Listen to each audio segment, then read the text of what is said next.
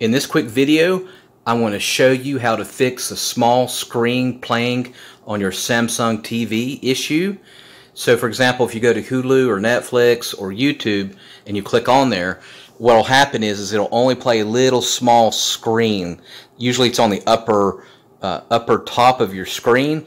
And on YouTube, I know the issue has when you have like video sensitive topics, they'll give you like a disclaimer and they'll say, do you want to approve that it's going to be sensitive topics? And then all of a sudden it'll be a little small screen on top of your Samsung. So to fix this, only thing you do is simply hold down the power button for up to 20 to 30 seconds and then release. If that doesn't work, just hold it for 10 seconds, the power button, while you're pointing it while the TV is playing on the small screen.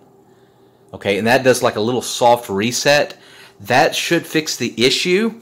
If it doesn't, for whatever reason, just take it back on the very back and you're going to do another soft reset. Don't worry, it's not going to mess up your settings.